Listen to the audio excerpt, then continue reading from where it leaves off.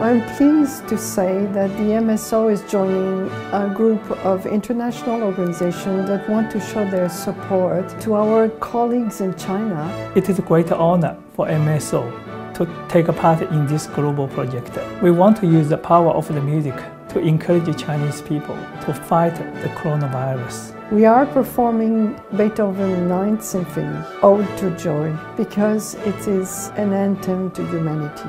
It is a piece that speaks to today's challenge, and we hope that it will inspire our colleagues in China.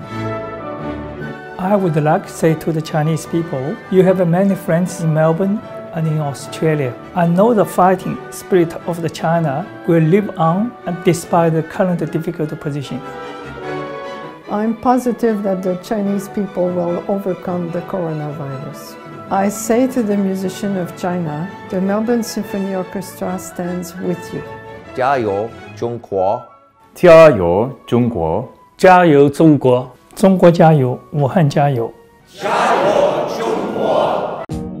更多精彩尽在中国新闻网客户端。